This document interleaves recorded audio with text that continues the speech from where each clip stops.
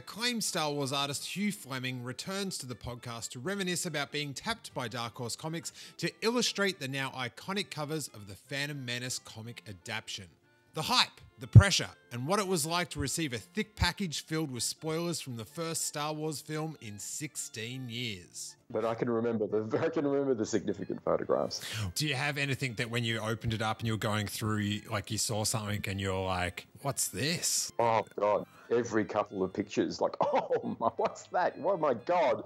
I think the first thing I pulled out was, maybe on the top of the bunch of Xeroxes, there was a shot of Obi-Wan and Qui-Gon in the Trade Federation ship in their robes with their lightsaber sticks in the middle of a fight. And, obviously, that blew my mind. I was wondering, what's Obi-Wan Kenobi going to look like? What are the Jedi going to look like?